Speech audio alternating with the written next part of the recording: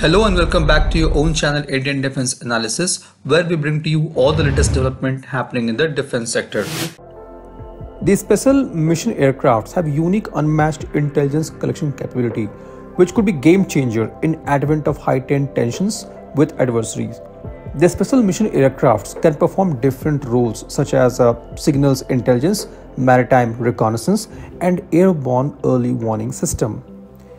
In the year 2017, Indian Air Force has released an RFI for 7 airborne electronic intelligence assets at a cost of $570 million. The electronic intelligence platforms are to be used for signals intelligence, communication jamming capabilities, electronic warfare, and spoofing during any hostilities. The DRDO's Center for Airborne System or CAPS has started working on this program and is developing signal intelligence and COMJAM aircraft, or in short SCA, for Indian Air Force. During Aero India 2023, DRDO has showcased 3 important special mission aircrafts. These platforms are SCA, I-STAR, and MRMR and MMA. The 1:32 scale model of SCA aircraft was showcased by DRDO during the Aero India 2023. The platform purposed for this aircraft is the pre-owned Airbus A319. The aircraft is going to be a long endurance multi-mission aircraft capable of performing signal intelligence and communication intelligence functions. Its primary role is going to be passive intelligence gathering and signal jamming. In COMJAM role, the aircraft will perform the jamming of radio frequency signals based on the signal data collected by aircraft's electronic intelligence and communication intelligence assets, and even it can receive details via the Indian Air Force IACCS network. The passive surveillance capability will help aircraft to identify and classify the electronic intelligence or communication intelligence emitters or source.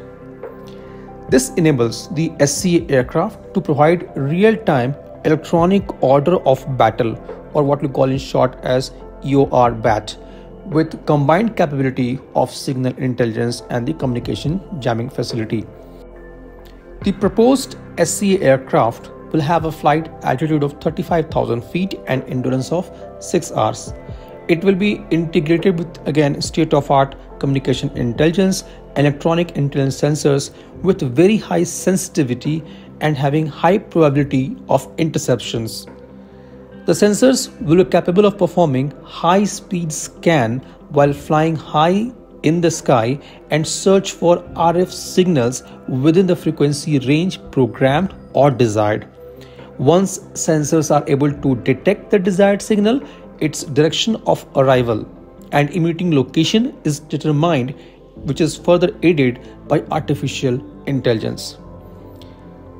The SCA aircraft will then quickly be able to determine the geolocation of target, and after finding the location of target, it is automatically jammed. The aircraft will be able to maintain continuous communication with the ground station via line of sight and SATCOM data link. For its self-protection, the aircraft will be integrated with radar warning receiver, electronic warfare support measures, missile approach warning system, and countermeasure dispensing system. As per our discussion with DRDO official during Aero India 2023, the proposal for SCA and COMJAM aircraft has been given by DRDO to the government. The funding approval is still awaited, and the work will formally commence after the funding is coming.